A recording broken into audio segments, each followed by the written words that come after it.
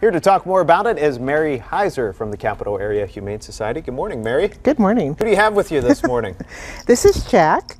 Jack is a 2.5-month-old little male kitten who's available for adoption. He needs to have his neuter surgery before he can go home, but he's available for adoption today. And what's his adoption fee? His adoption fee is $70, same as for all of our kittens, and that includes his neuter surgery, his first vaccinations, dewormer, flea prevention, all that good stuff. And when someone goes to the Capital Area Humane Society to adopt Jack, they're going to encounter a lot of volunteers out there. Absolutely.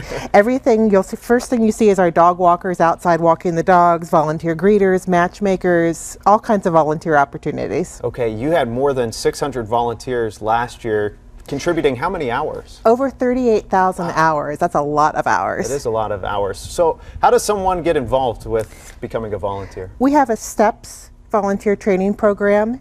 It's skills training and engagement and practice for success. It's a 5-week program. It's 4 hours once a week, and then 5 hours of mentored volunteering, and that's a requirement for all volunteers, whether it's dog walking, cat care, website photography, foster parenting. Everything requires the STEPS program. Okay, you mentioned a few of the opportunities there. What are some other opportunities when it comes to volunteering?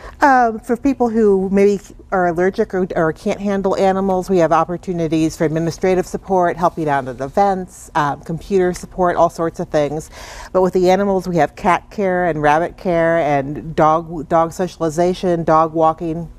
Okay, and is there a cost to get involved with this? The fee for the STEPS program is $30, which really just covers the t-shirt, the training manual, and the name badge. We just started a huge class this week. The next class with open availability starts on Saturday, June 1st, and runs all during June. Okay, and this is for ages 12 and up. Sure, to volunteer you need to be at least 12, and if you're 12 to 15 you need to volunteer with a parent or guardian. And they go through the training with you, and they volunteer with you every time you volunteer. Ages 16 and up can volunteer on their own. Okay, what if you have a child younger than 12 who still wants to help out? There are great ways for them to help out, just not directly in the shelter. A lot of children enjoy doing a supply drive or a Hearts for Paws drive or making posters or doing book reports. We see a lot of really nice children, especially ages 8 to 10, who will ask for supplies for the animals instead of birthday presents. All right, very good. Something for everyone out there. Absolutely. Hey, one more time before we let you go, how can we get Jack adopted? Come see Jack today from 12 to 5, and if he's still available tomorrow, you can see him 12 to 5 or 2 to 7 during the week.